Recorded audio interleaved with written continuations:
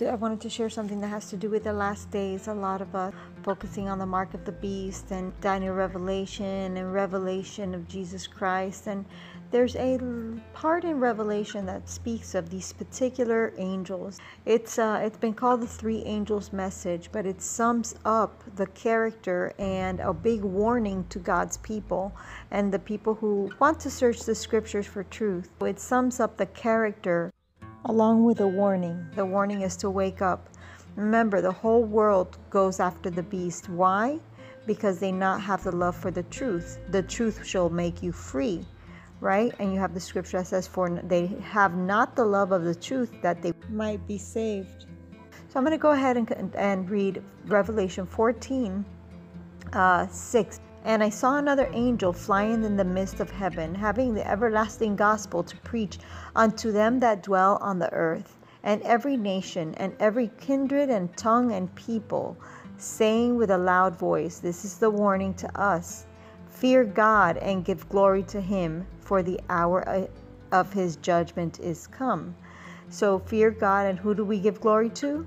We give glory to God, for his hour of judgment is come. Is means ever present, means right now. Whenever you receive it, it should resonate. Boom, it's there. And worship him that made heaven and the earth, and the sea and the fountains of waters.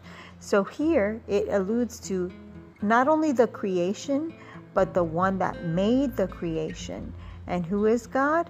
God is the Father. We worship Christ. We worship God through Christ. And God was in Christ reconciling the world unto himself. So when we receive Christ, we receive God. If I'm going to give you a Bible and I have something in there, you don't only receive the Bible, but you receive the paper that I left in the Bible. Not saying that God's a little piece of paper. I'm trying to make the point that you receive Christ and God is in Christ. So you have the full embodiment of the Godhead. So that is who we worship, and we are to know him, for the hour of his judgment is come. Worship him. Who do we worship? The one that made the heavens and the earth. So we also know God by his creation. What earth did he make? What did he make with his hands? And although this is a brief reading, how powerful this particular angel's message is. And then followed another angel. This is the second angel. Babylon is fallen, that great city, because she made the nations drink of her wine of the wrath of her fornication. Notice it says made, means forced worship. And the third angel followed, saying with a loud voice. Remember, it says loud voice. It means warning, warning, warning. If any man worship the beast in his image and receive the mark in his forehead, not on, inside of his forehead, meaning the thought process, or inside his hand. It's not just a mark on it or something that's put in your hand. It goes deeper. When it says in, it speaks to the soul. In his hand, the same shall drink of the wrath of God, because they're not going to be with God. They're not going to be worshiping God. The first angel message explains who you'll be worshiping. Those warnings were followed. These is what's going to happen as a result of not following the first angel's message. This can be broken down big time. And I've seen many studies breaking this down, but we're going to read it through.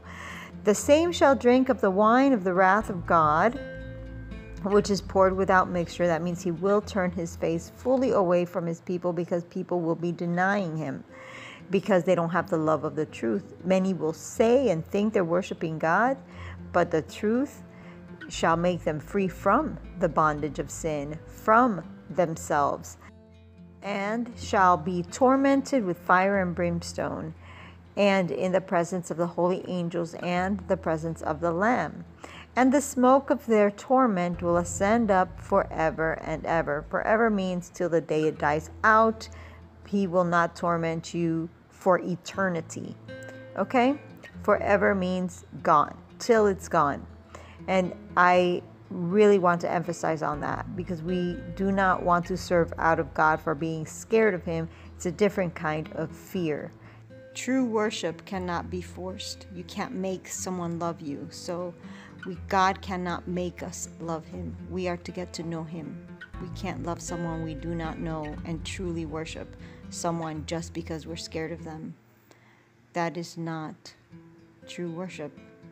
And they have no rest day or night who worship the beast or his image, or whosoever receives the mark. Why? Because their minds are going to be, because it's torment. It's the conscience burning through. The conscience is burning through the person. And then he says, here is the patience of the saints. Here are they that keep the commandments of God and have the faith of Jesus Christ. And so they have the faith of Jesus Christ, not in Jesus, of Jesus. Why? Because God is in Christ and Christ is in you, reconciling you unto him. Praise the Lord. God is in Christ, reconciling you unto himself. So it is Christ in you that keeps the commandments and keeps his ways. Like when he says, this is a voice saying, this is the way, walk ye in it. That's God talking. And sometimes we think it's God talking and it's not. So we got to make sure he wants us to learn to hear him. I'm focusing on the particular three angels and the importance, because that first one really is very distinct. It's telling us who to fear, meaning love, respect, honor, and who to give glory to. And it describes who he is. And that is beautiful. That's the first angel's message. God bless you.